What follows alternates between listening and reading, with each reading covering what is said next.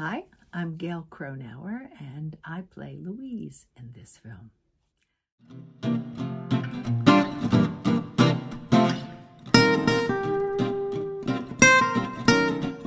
And it's a wonderful role. The character takes an amazing journey in the film, and she has a lot of wonderful scenes, both with Ben, who plays Thomas, a young homeless man, and with the ghosts of her past, including her children with whom she never really speaks on screen. She leaves a lot of voicemail and text messages, and the house in which she lives and the ghosts that inhabited that house. One of the major themes of it is what happens to people who are marginalized. Who are these people? Why are they? Who are they? Why are they who they are? And what is their future? Is there anything that can be done to help them to lead more positive, peaceful, happy, successful, contributing lives?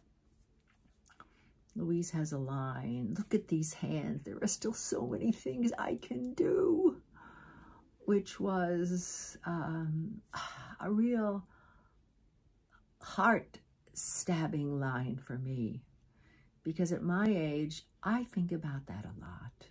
There are still so many things I can do. And I'm a very active woman of a certain age, but I know that at some point, perhaps soon, maybe not so soon, I will experience that too. I already have people who are saying to me, "Oh, here, let me help you. Are you okay? Can I get you this?" It's like, please, I'm fine.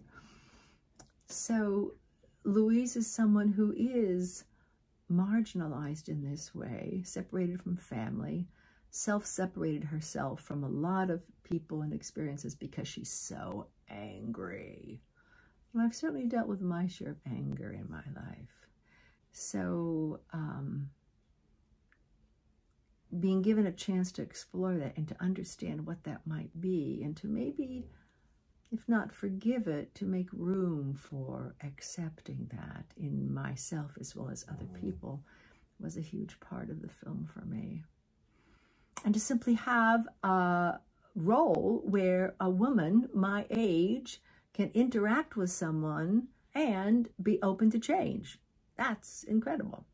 I wasn't dying, I wasn't demented, a little bit disabled, but still strong, vital, alive, contributing. And I was staying not too far from where we were shooting.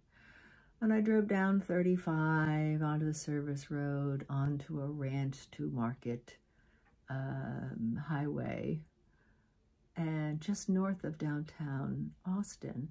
And there was a green belt, and it was peopled by homeless in tents. I mean, there was a whole city there on both sides of the road.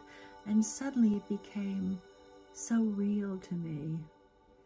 A little scary, because it was like, whoa, these people are living in those tents very creatively. I mean, there's a propane can, and there are all these different tarps and bicycles and articles of life in these camps. When I'd see a car by the side of the road, it wasn't just a stalled car. There was a good chance that that car was where someone was living now. So to look at that, and to realize that in my city, in Austin, in Portland, laws are being passed to make it illegal for people to live in tent cities like that. Where do they go?